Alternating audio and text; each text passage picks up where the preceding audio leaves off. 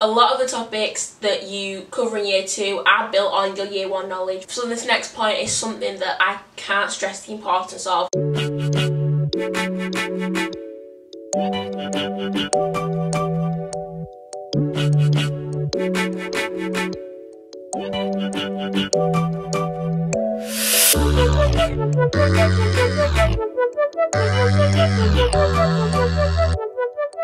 Hey guys, I'm Uwa. I'm a first year medical student at the University of Nottingham, and welcome to my channel. If you're new here, head over to my Instagram at uwaisibor.com_ and feel free to check out my website to find out a bit more about me. In today's video, like I said with the video on A-level biology, I did film this like end of August, start of September, but it didn't go well, so now I'm filming it again 5 months later because I believe it's a video that's going to be useful for you guys and it's going to help you. It's been well over a year now since I last sat any sort of A-level exam because my exams were cancelled, so the last thing that I did was pretty much my mocks back in February. But luckily I planned this video at the time that A-level knowledge was still pretty much fresh in my mind. So I'm just going to read this list and give you my tips and my advice for A-level chemistry. So the first thing is to always have a data sheet. This is your chemistry bible, and I advise that you keep this data sheet in your day folder. I've talked about having a day folder in another video and I'll link it either somewhere on the screen or I'll link it down below. Even if you haven't got a chemistry lesson and you're just in college, you've got it for revision. It's better you get used to the one that's for your specification and get used to using a physical copy rather than using one that's on a computer, for example, or on your iPad, because in the exam you're not going to have a computer or an iPad there. That's if you're doing physical exams, not online exams. Don't try and catch me out. Next tip, you want to have a sound knowledge of your year 1 topics. This is similar to what I said in the biology video, but that's because it's necessary, especially with A-level chemistry. A lot of the topics that you cover in year 2 are built on your year 1 knowledge. For example, when you come into organic chemistry, a lot of it is built on your knowledge of like, oh my god, I can't remember anything, of like hydrocarbons, what's it called, transitions. Oh my god, my mind's gone so blank.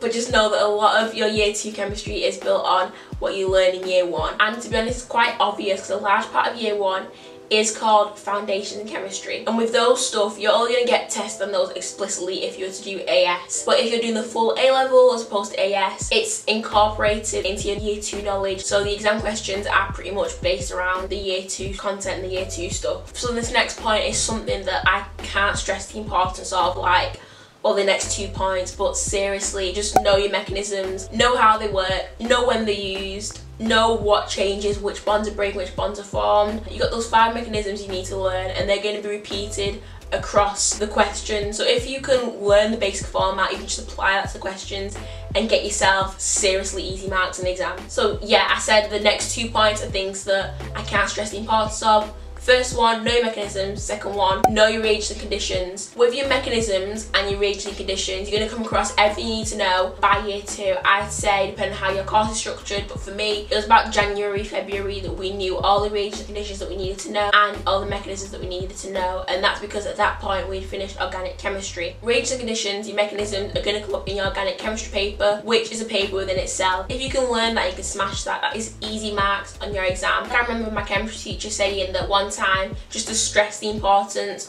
of knowing your mechanisms and your reagents and conditions. He counted the marks that you could get on a paper but just from knowing your reagents and conditions, and it was something like 20 marks. And the difference between an A and an A star is like 10 marks, and the difference between A and a B is about 10 marks as well. So between your B and your A star, that's 20 marks. Learn your reagents and conditions, you go from a B to an A star, potentially. I apologise if the angle has changed slightly or if the lighting's changed. It's got a bit gloomy outside and I take like an hour break to charge my camera up, but let's carry on with the video. So you want to know key information at the back of your hand. So an example of what I mean with key information is like there's going to be key peaks that you're always going to see in spectroscopy, such as your C-double-O H bond, or your C-double-bond O, or your OH, or your CO. But these are key peaks that are going to make it easy to identify the structures. Don't look for things like CH bonds because they're always going to be there and they're not going to help you get a final structure. You're going to get better at this through lots and lots of practice of doing past exam questions. You're going to realise how much I love past exam questions and how beneficial, how useful they are. Another bit of key information, again, it's like your reagent condition. I already stressed the importance of that. And then you've got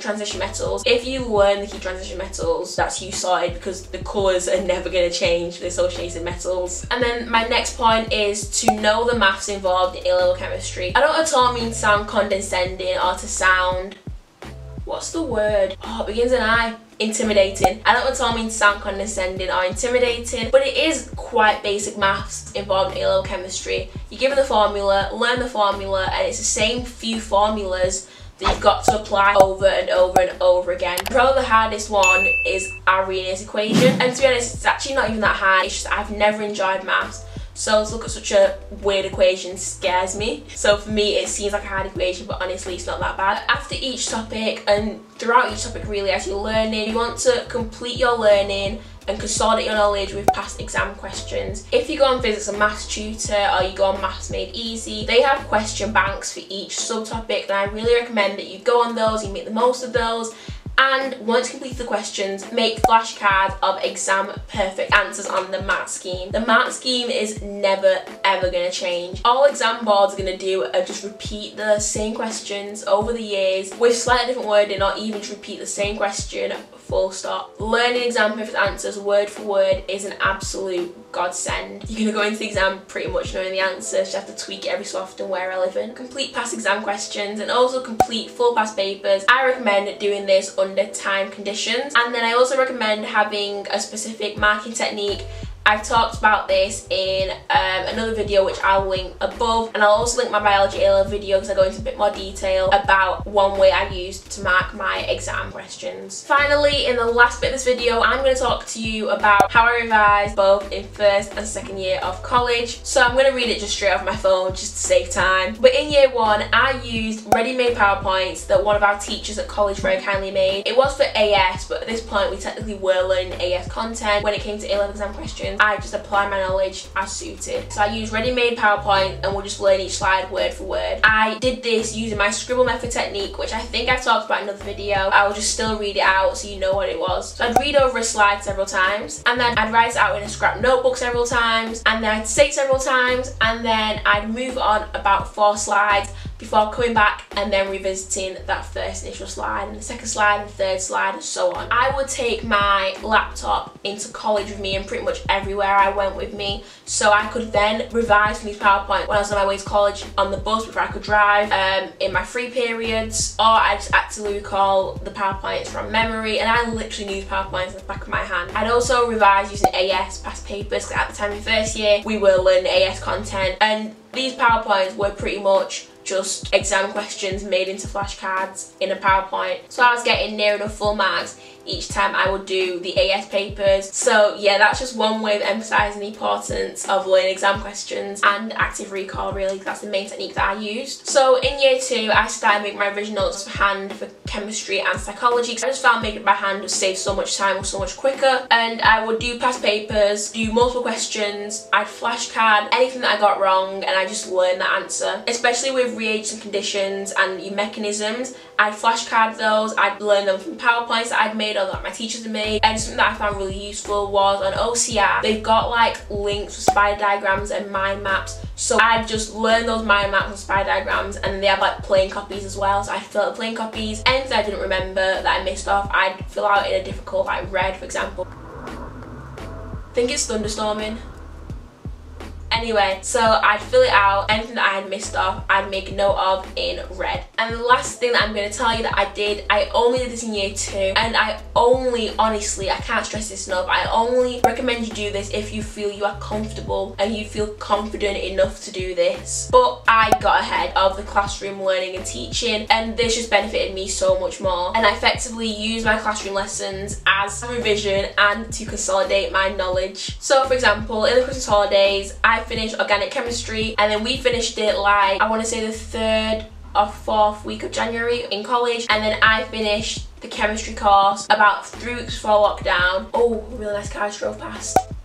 I finished the chemistry course about 3 weeks before lockdown. I was literally 3 weeks ahead. And like I said, it just benefited me so much more. I was working at my own pace. Anything I didn't understand, I'd clarify with my teacher in college, and I'd consolidate my knowledge by going over it again in lesson. The way I did this was by using Snap Revise. I'd also recommend that you look at CGP revision guides. But yeah, I literally only recommend this for year 2. And if you feel that it's something that you can do and you feel confident about handling the content and you can teach yourself it correctly and understand it well enough. Thank you guys so much for watching that video. I hope you enjoyed and I hope it was useful. Please do leave a like and subscribe to my channel so you don't miss out more of my uploads. I've got loads of videos planned to help with your medical application for anyone out there who is an aspiring medic. And then also on my Instagram page I give you loads of advice as well. So head over there and drop me a follow. This is the end of the video, so I shall see you in my next one.